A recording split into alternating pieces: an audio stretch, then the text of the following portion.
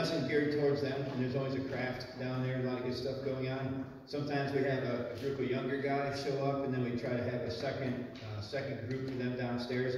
If anybody ever wants to help with the second group, let me know that. We have some folks that can do that.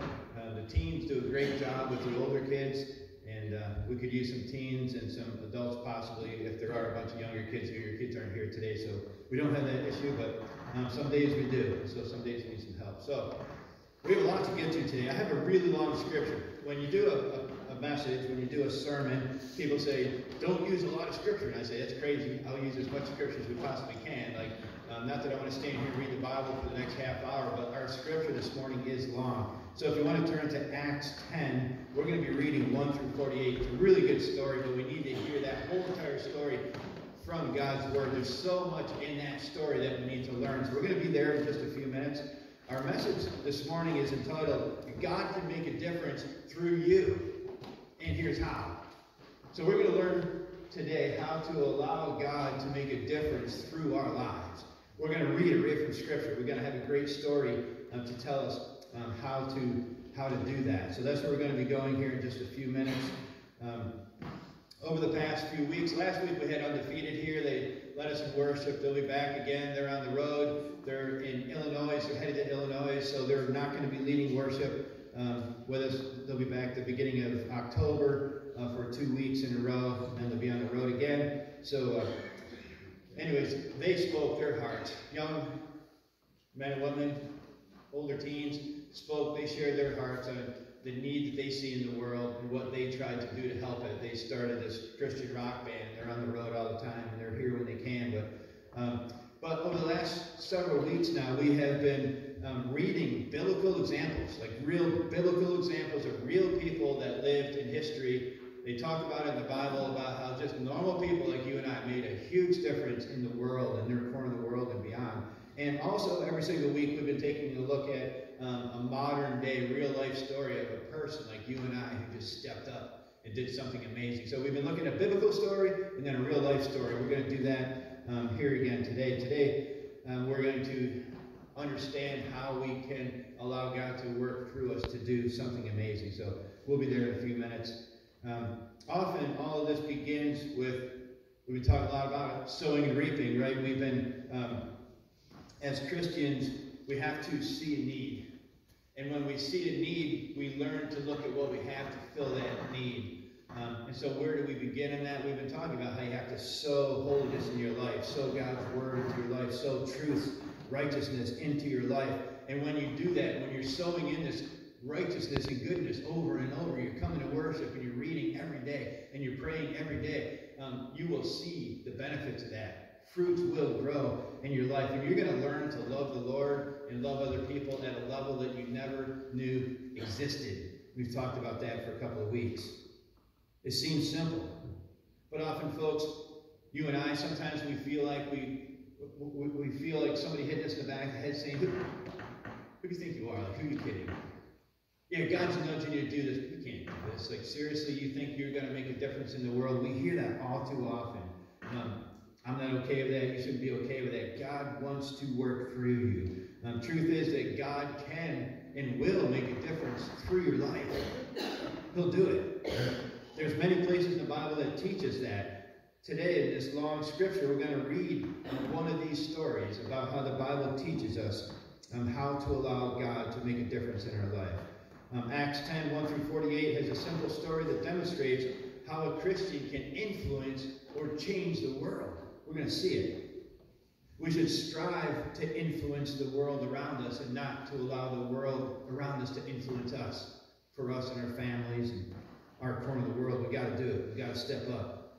So there's 5 teaching, or there's 5 keys that I pulled out of this text. There's a lot of teachings in the text, but I pulled out 5 big ones that will help us to allow us or help us to understand how God can work through your life. So let's pray and we'll really dig into the scripture. Father, I just thank you again for allowing us to gather here as a family. Father, I know we could be anywhere this morning. You brought us here from all different directions. We have a lot of stuff going on in our lives. We're all here from different backgrounds, for different reasons. But Father, I pray that each and every person, no matter who we are, where we've come from, I pray that we're here because we want to hear from you. Father, I know you have something for each and every one of us. Father, I pray that we just open our minds and our hearts to what it is you have for us this morning. Father, we love you and praise you, but we want to hear from you. We want to be lifted up. We want to be encouraged. And Father, I know you can do that through your word. So, Father, I pray that each and every one of us, we don't just hear the truths that scream out of this scripture, but we listen to it. And we apply it to our lives. We make the changes. We step out of the boat where need be.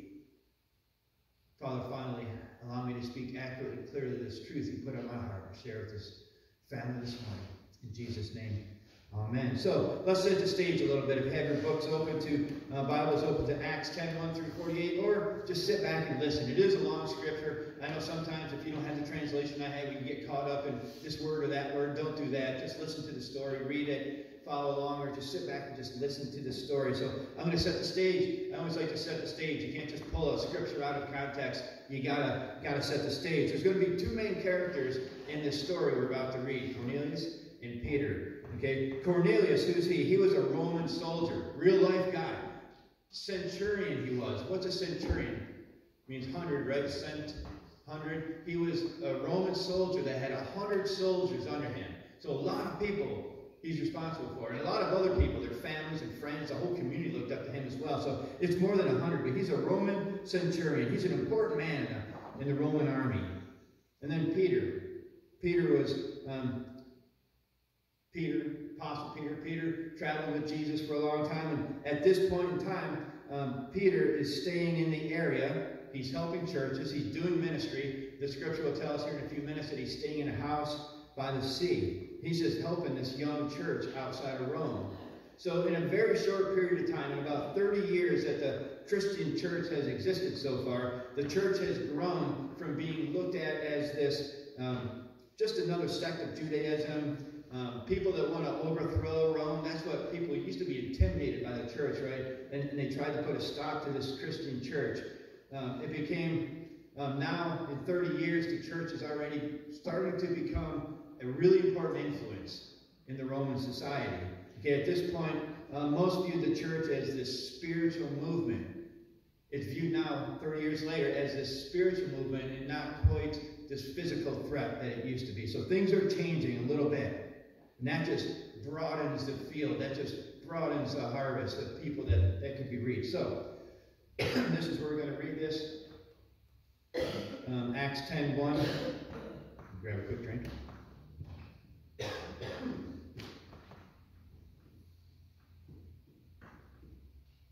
We put my Yankee mug down. They're going to the World Series, if anyone doesn't know. Acts 10:1. Cornelius calls for Peter. At Caesarea, there was a man named Cornelius, a centurion, in what was known as the Italian regiment. He and all his family were devout and God-fearing. He gave generously to those in need and prayed to God regularly. One day, at about 3 in the afternoon, he had a vision. He distinctly saw an angel of God who came to him and said, "Cornelius." Cornelius stared at him in fear. "What is it, Lord?" he asked. The angel said, "Your prayers and gifts to the poor have come up to us as a memorial offering before God. Now send men to Joppa to bring back a man named Simon, who is called Peter. He is staying with Simon the tanner, whose house is by the sea." Verse 7. When the angel who spoke to him had gone, Cornelius called 2 of his servants and a devout soldier. One was a devout soldier who was one of his attendants. He told them everything that had happened and sent them to Joppa. Meanwhile, Peter's vision, verse 10:9. About noon the following day, as they were on their journey and approaching the city, Peter went up on the roof to pray. He became hungry and wanted something to eat. And while the meal was being prepared, he fell into a trance. He saw heaven open up and something like a large sheet being let down to earth by its 4 corners. It contained all kinds of 4-footed animals, as well as reptiles and birds. Then a voice told him, "Get up, Peter, kill and eat." Verse 14, "Surely not, Lord," Peter replied. "I've never eaten anything impure or unclean." The voice spoke to him a second time, "Do not call anything impure that God has made clean." This happened 3 times, and immediately the sheet was taken back to heaven. While Peter was wondering about the meaning of the vision, the man sent by Cornelius found out where Simon's house was and stopped by the gate. They called out, asking if Simon, who was known as Peter, was staying there. Verse 19, while Peter was still thinking about the vision, the Spirit said to him, "Simon, 3 men are looking for you. So get up and go downstairs. Do not hesitate to go with them, for I have sent them." Verse 21, Peter went down and said to the men, "I'm the one you're looking for. Why have you come?" Verse 22, the men replied, "We have come from Cornelius, the centurion. He is a righteous and God-fearing man, who is respected by all the Jewish people. A holy angel told him to ask you to come to his house, so that he might hear what you have to say." Then Peter invited the men into the house to be his guests. Peter at Cornelius' house. The next day, Peter started out with them, and some of the believers from Joppa went along. The following day he arrived in Caesarea. Cornelius was expecting them and had called together his relatives and close friends. As Peter entered the house, Cornelius met him and fell at his feet in reverence. But Peter made him get up. "Stand up," he said. "I'm only a man myself." Verse 27, while talking with him, Peter went inside and found a large gathering of people. He said to them, "You are well aware that it is against our law for a Jew to associate with or even visit a Gentile. But God has shown me that I should not call anyone impure or unclean. So when I was sent for, I came without raising an objection. May I ask why you sent me?" Verse 30, Cornelius answered, 3 days ago, I was in my house praying at this hour, at 3 in the afternoon. Suddenly, a man in shining clothes stood before me and said, "Cornelius, God has heard your prayer and remembered your gifts to the poor. Send to Joppa for Simon, who is called Peter. He is a guest in the home of Simon the tanner, who lives by the sea." So I sent for you immediately, and it was good of you to come. Now, we are all here with the presence of God to listen to everything the Lord has commanded you to tell us. Verse 34, then Peter began to speak. "I now realize how true it is that God does not show favoritism, but accepts from every nation the one who fears him and does what is right." You know the message God sent the people of Israel. This is still Peter talking, remember. You know the message God sent the people of Israel, announcing the good news of peace through Jesus Christ, who is Lord of all. You know what has happened throughout the province of Judea, beginning in Galilee after the baptism that John preached, how God anointed Jesus of Nazareth with the Holy Spirit and power, and how he went around doing good and healing all who were under the power of the devil, because God was with him. We are witnesses of everything he did in the country of the Jews and in Jerusalem. They killed him by hanging on the cross, but God raised him from the dead, and on the 3rd day, and caused him to be seen. He was not seen by all the people, but by witnesses whom God had already chosen, by us who ate and drank with him after he rose from the dead. He commanded us to preach to the people and to testify that he is the one whom God appointed as judge of the living and the dead. All the prophets testify about him, and that everyone who believes in him receives forgiveness of sins through his name. Verse 44, while Peter was still speaking these words, the Holy Spirit came on all who heard the message. The circumcised believers who had come with Peter were astonished that the gift of the Holy Spirit had been poured out even on Gentiles, for they heard them speaking in tongues and praising God. Then Peter said, "Surely no one can stand in the way of their being baptized with water. They have received the Holy Spirit just as we have." So he ordered that they be baptized in the name of Jesus Christ. Then they asked Peter to stay with them for a few days. Blessed be the reading of the word. Let's step back tonight. What a story. You might be thinking right now, okay, what does that story have to do with me doing great things for God? What does that story have to do with me helping God do something amazing through my life? Like I said, there's a lot of teachings in there, but I pulled out 5 main keys or 5 main lessons that I believe that we can all put into play today to help allow God make a difference through us, so we can be the hands and feet of God. So the first lesson I noted here, it just jumps right off the pages. It began both of the little stories about Cornelius and Peter. You got to walk closely with God. That's where it starts. You can't be distant and expect God to work through you and do something amazing through you. You can't have him way over here and just ignore him and expect him to do something in and through your life. You have to walk closely with God. What was the centurion doing? What was Peter doing when both of those segments of the story began? They were praying. Cornelius, just picture this guy. He's an important Roman soldier. He's got all these people underneath him. 3 in the afternoon, it says, he's praying to God. He took time out of his busy day to stop and pray. It was that important to him. God was definitely a priority in his life. How about you? Do you ever take time out of the middle of the day to pray?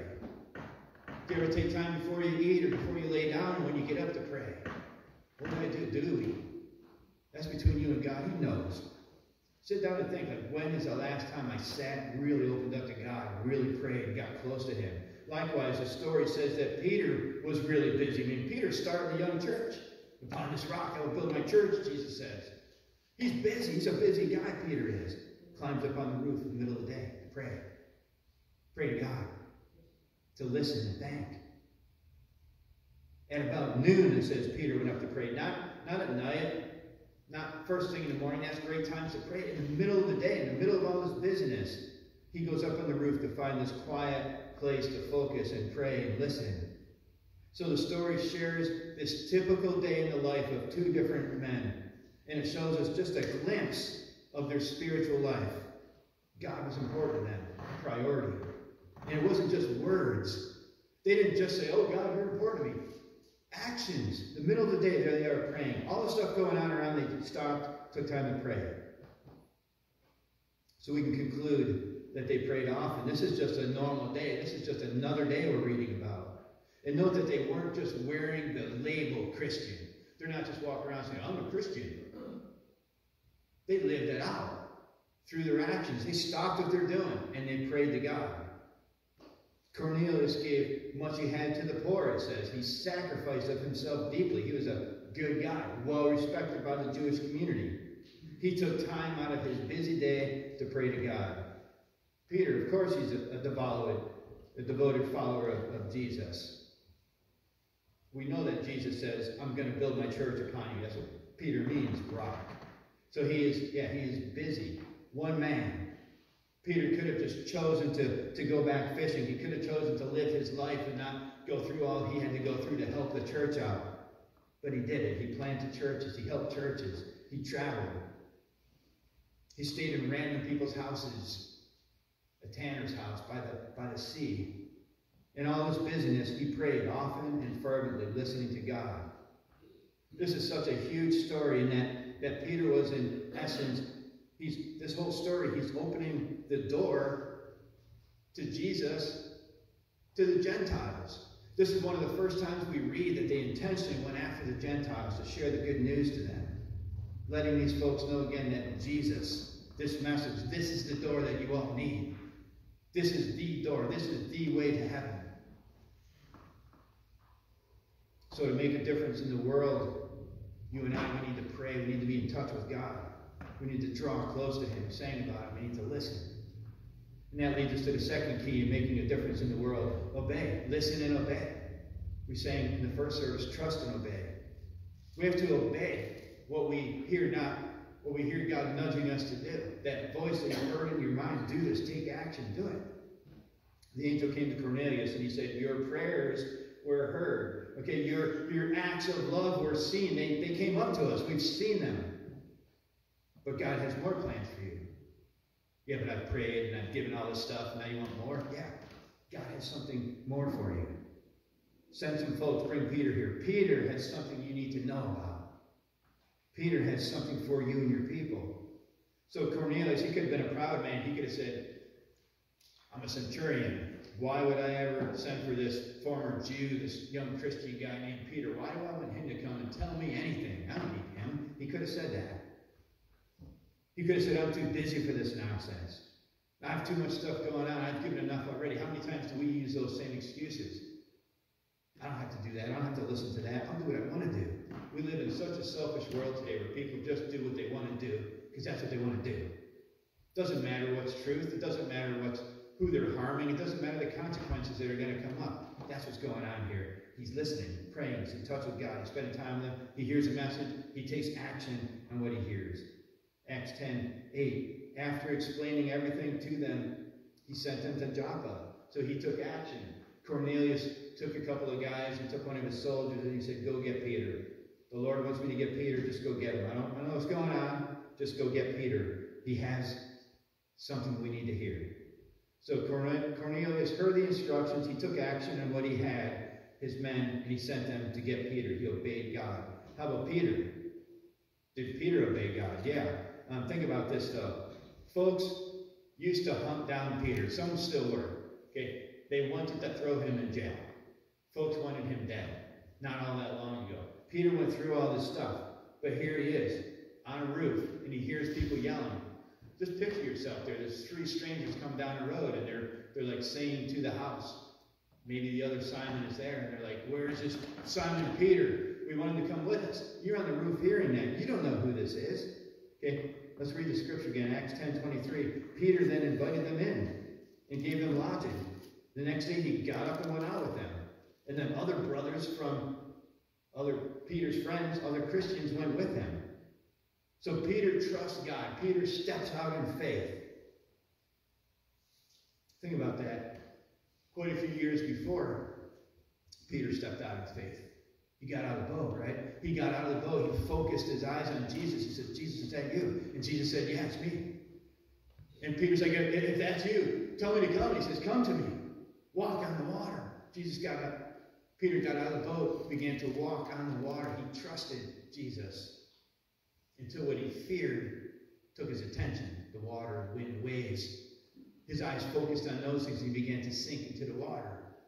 That's you and I all the time. We hear these messages, we hear these nudges, and we're like, yeah, God, you and me. Like we go to a retreat, or we go to an event, or Kingdom Bound, or a concert, or something, we get all fired up. We're like, God, I know exactly what you want me to do. And then we take our eyes off of God, we take our eyes off the plan, we allow the wind and the waves to take our focus. And that's what happened to Peter in the past. But when you walk in the Spirit, what happens to the fruits grow, right? He's been walking in the Spirit for a long time now. Peter has grown. He's not the same old Peter that cut off the ear, right? He's not the same old Peter that doubted. He's not the same old Peter that sank in the waves. He's grown. He's a new Peter. He's a stronger Christian because he's been walking in the Word, walking in the Spirit, living out his faith. Not wearing the label, living the label. So he steps out of the boat here again into the unknown.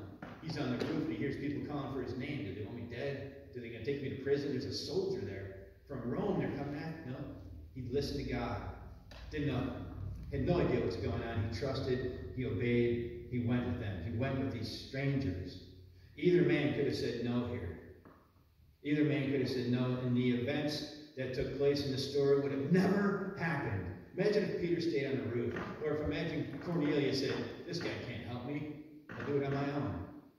Imagine if they had the attitude that so many folks had today. Many people would not have heard the good news. The Holy Spirit would have not entered many people. A lot of Gentiles and others would have not come to Jesus. Without being prayerfully devoted to God and without this obedience from two ordinary people, many folks would have remained lost. So already we learned that you have to spend time with God in prayer and worship. You have to sow God into your life in order to reach others and see the benefits and reap the harvest. You got to sow in to reap the harvest. Truth is, the world is going to try to reach you as well. Okay, the world is coming after your kids, and the world's coming after your grandkids, and the world's coming after you. So we read these truths. They all make sense here, black and white. They make perfect sense here. We get out in the world, and they twist them a little bit. Now all of a sudden what we read in the Bible is no longer that cut and dry out there. The world tells us, does he really say that? It's nothing new, right? The serpent did it in the Garden of Eden. Did God really say not to eat the fruit from that tree? It's the same old game plan. He gets in your head. Did God really say to go to church? Did God really say to read your Bible? Did God really say to pray without ceasing? He doesn't really mean that. God doesn't really mean you to be obedient to what you read. You can do whatever you want. You can read the rules and then go live any way you want. That's what the world's telling us. That is what the world's telling your kids. It's not okay. Another friend, another person we know, believed the lie, is dead. We have to know. Paul tells the Romans in Romans 12:2, do not be conformed to this age, but transformed by the renewing of your mind, so that you may discern what is good and pleasing, so you may discern what the perfect will of God is. Renew your mind daily, Paul says. And that's what we're reading in the story. These two men, just normal guys like you and I, are praying every day to renewing your mind daily. If you give the world, if you give the devil just a foothold, a crack in the door, he's going to open it. Or he's going to entice you to open it. This is probably what will happen. He'll entice you to open it and step out in the wrong direction. I see folks all the time, they come in, they chase hard after Jesus, they get baptized. Oh, it's you and me, Lord. And then they're gone. The world enticed them. The world told them a lie. Do whatever you want. Wherever you feel good. YOLO. And they're out just living some fancy life. On their own, far away from God. We have to renew our minds and thoughts daily. Pray, read, listen, come to church often.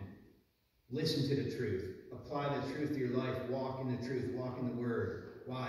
So that we can better reflect Jesus to the world. It's not all about you and me. It's about our kids. It's about our corner of the world. It's about reaching the lost. We got to step it up. We got to move forward. The world's dying out there. They need Jesus. And that leads us to the third key. The third key, if you want to allow God to do something amazing through you, you got to be willing to step out of your comfort zone. So we read, we draw close to God, we listen, we take action on what we're hearing, and then we step out of our comfort zone. I can't talk to these people. Like, these people are okay. A lot of times we're not even talking to our kids, and that's where it starts. You got to talk to your kids and your grandkids. Okay? Don't just dwell on that. They'll talk to them, plant some seeds, and step out.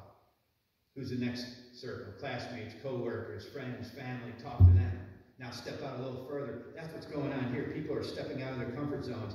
Acts 10:5-6, we already read it. Now send men to Joppa and call for Simon, who is also named Peter. He is lodging with Simon a tanner, whose house is by the sea.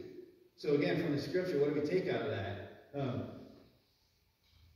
How comfortable would this Roman centurion be with sending people to the Jews for help? Not very comfortable. What's God asking you to do? Where's he nudging you to go and help these different people? And we don't feel qualified. I can't talk to that type of people. Whatever it is. If God's got that in your heart, do it. Here in this story, there's such a stigma. A powerful, elite man going to ask this former Jew, a fisherman, for advice. Kind of unheard of. He's asking for help from Peter. Acts 10:20, already read this. God talking to Peter says, get up and go downstairs. This is the other side of the story. Get up and go downstairs and accompany these men. Have no doubts, because I've sent them. So again, Peter, what's his natural fear here? He's going to go downstairs and get arrested. His natural fear, like he grew up as a Jew, so he knows all the Jewish law. Now he's a Christian. He knows he can't associate with these Roman people. He's going to go help them? So he must have been at least a little bit unsure. He was told not to doubt. But I'm sure he must have doubted a little bit, okay, just from his background and because of what he's about to say. He doesn't have a clue what's going to happen to him, but he goes anyway. In fact, he invites the strangers in, so he's trusting, he's being obedient, he's taking action. And then in Acts 10:25, they travel to Cornelius' house. He's got a bunch of Christians going with him. There's a bunch of Cornelius' friends and family there, so there's a big mob of people. Two backgrounds, two different past beliefs. Acts 10:25, when Peter entered, Cornelius met him and fell at his feet and worshipped him. Pardon me. So here the centurion this powerful man falls at the feet of Peter. And Peter says, I'm just a man. He must have been thinking, like, is this some kind of a trick? Like, not only am I here trying to share some good news with this centurion, but he's at my feet, like groveling, worshiping at my feet. I'm supposed to help this guy? And Peter knows, like from his history of being a Jew, he knows some background. We know that he's worried about this a little bit. Okay, so the people that went with him had a Jewish background also, and they know that they really shouldn't be there by Jewish law, and they're still young Christians, so they really don't get it yet. So Peter says this, Peter said to them, you know it's forbidden for a Jewish man to associate with or visit a foreigner. So in other words, to his friends, before you guys tell me that we shouldn't be here, before you guys doubt this plan or anything, I'm telling you right now we shouldn't be here. God told me to come. That's why we're here. Scripture says, but God has shown me that I must not call any person common or unclean. We can't judge people for whatever they're doing. No matter who they are, what they're into, we are called to share truth with them and help. Just give them Jesus. Don't try to fix them. It doesn't say go there and fix these people. Just go there and share the truth with them. They need something, and you have it. Just go there. So Peter was not only in fear of the unknown when he went to these Romans, but Jewish law, his background, his lifelong beliefs were reminding him, you shouldn't be here. However, I believe that Peter was reaping the harvest of these fruits, right? You walk in the Spirit. It's more than just knowing what the fruits are. Do you see the fruits in your life? Perseverance. You have more perseverance? Peter does. He's not going to give up. He's got more love for these strangers, right? He's got more patience. He's got more forgiveness. So I believe that Peter understood and remembered the Great Commission. Go into all corners of the earth, not the corners that I'm comfortable with. Go there. Tell people about Jesus. Start in your own corner. Start with your family. Start with your friends, classmates, co-workers. We don't stay there. We go. We go somewhere else. Tell people about Jesus where you're uncomfortable. That's what Peter's doing here. That's what he's showing us. Fourth key or lesson is that God looks, that you have to look where God has you. Okay, there's two parts to that. Look back at how God got you where you are, and now look at where you are. Okay, we all went through some trials and tribulations to get here. We've all been cleaned and sanctified from a lot of stuff, and we still have a long process to go. Okay, sanctification is that cleaning process, the Holy Spirit working inside of us, cleaning us from the inside out. We got a long way to go, but look at the journey you've been on. Look at who is in your life right now that you're helping, that you didn't used to help before. Okay, God's opening those doors. Who is God telling you to go help when you've been resisting? Okay, so you have to look at where you are. God is working around you. Okay, God is softening hearts. This is so cool. You may have planted seeds in a different city. You live somewhere else. You planted some seeds in your children, your grandchildren, and the seeds maybe haven't really grown, but God has worked in there. Like, be faithful. Get it. That God will soften their hearts. God is tilling the ground. If you remember a couple of weeks ago, it's time to plow up the fields. God is plowing fields. He's tilling ground. He's softening hearts. Plant a seed again. The soil is now ready to receive the seed. The seed is now ready to receive some water. Go there again. There's your opportunity. God can use you to plant seeds in fresh soil. God can use you to pour out love onto these seeds to help them to flourish. Just the right time, just the right place. This happens all the time. Look for those that God is reaching or softening.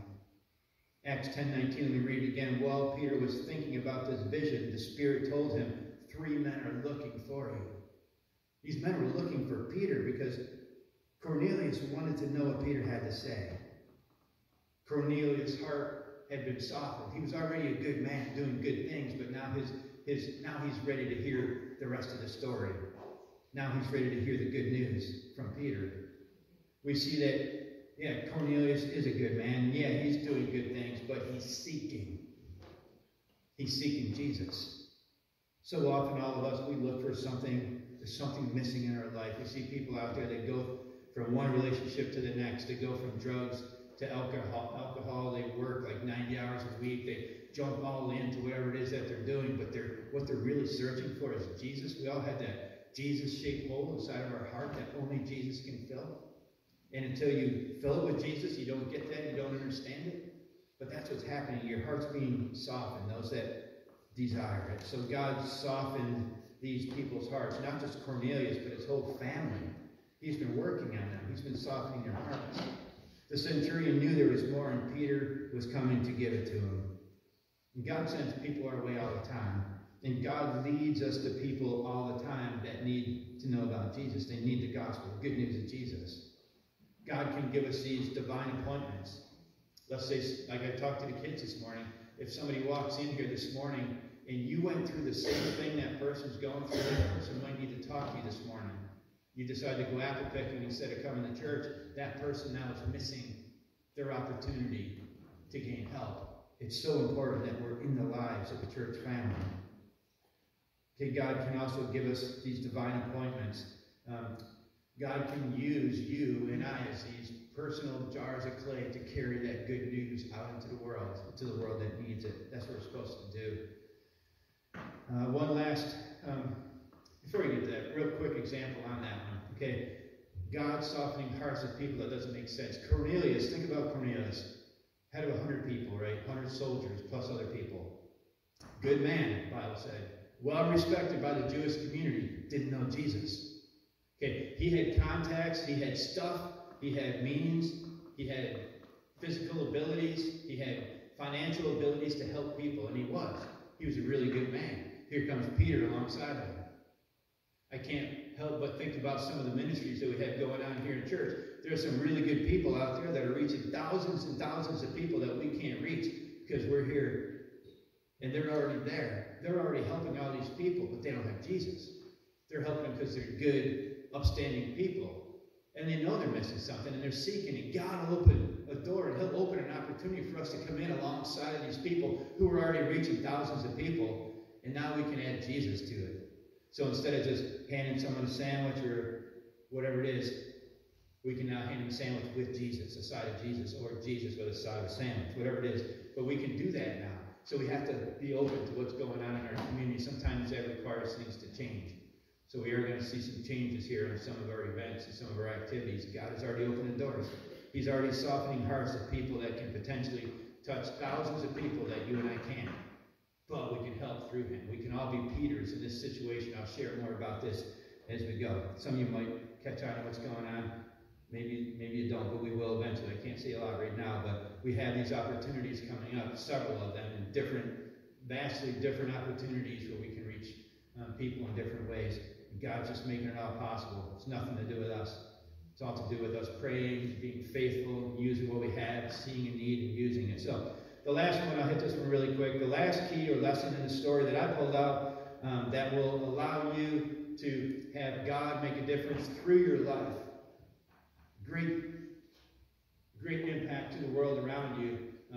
The last thing that we pull out of the story is you can't worry about the opinions of other people. Okay? Don't worry about the other people. You have to disregard the unconstructive criticism, the non-constructive criticism. Constructive criticism, yeah, you can listen to people, listen to comments, listen to suggestions. You can listen to all that. But you have to ignore the doubters. You have to ignore the gossips and the negativity. You have to rise above the noise. You got to rise above the uneducated murmur. Like, they don't know what's going on. You might have things in place that they have no idea what's going on. They're just not being patient. You have to rise above that stuff. That's what was going on in the story. Okay, you might doubt yourself as Peter did in Acts 10:13. Then a voice said to him, "Get up, Peter, kill and eat." "No, Lord," Peter said, "for I have never eaten anything common or ritually unclean." So you might be uncomfortable with what God is asking you to do. Okay, it might be a big change in your life. So first, the negativity is coming from your own mind. That's what Peter's experiencing here.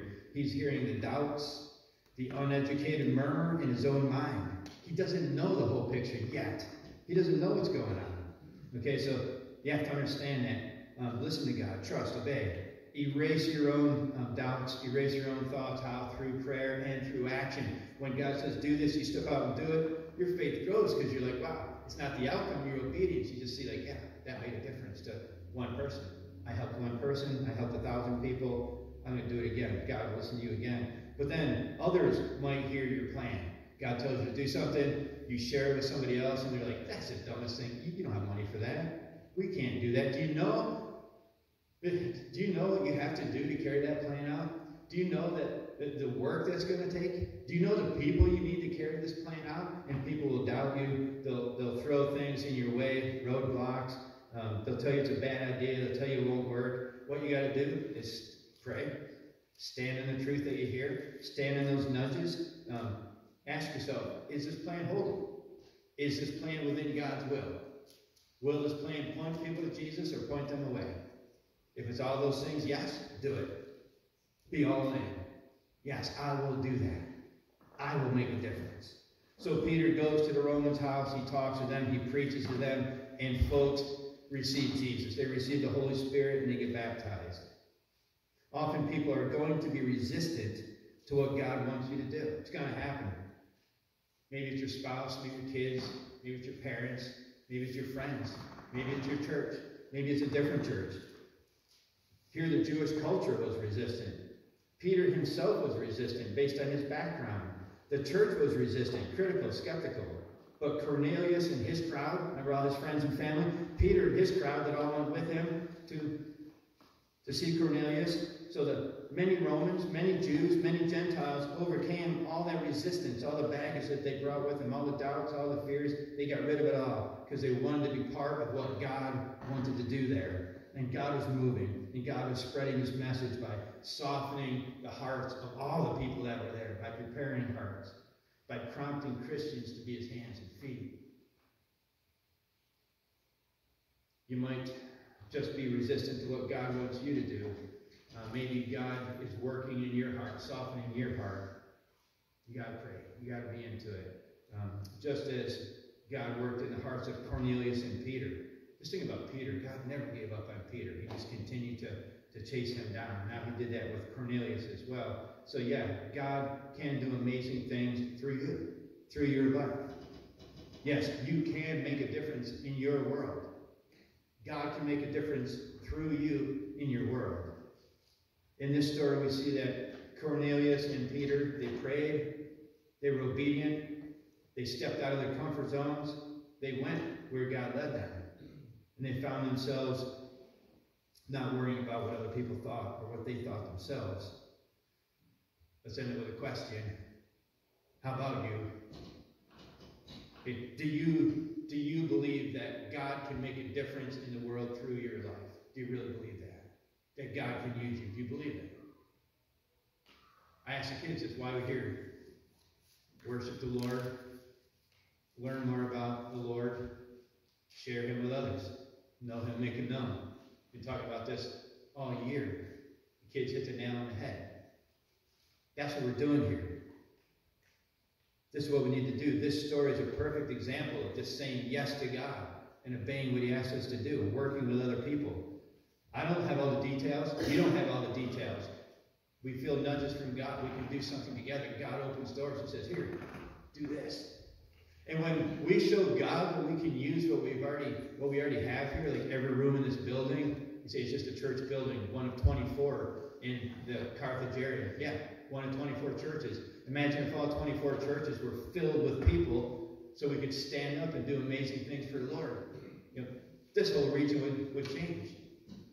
Well, it starts with you. It starts with me. It starts now. It starts here. Look around for the need. What do you have you can fill it with? So back to the question, how about you? Do you believe that God can make a difference in the world through you?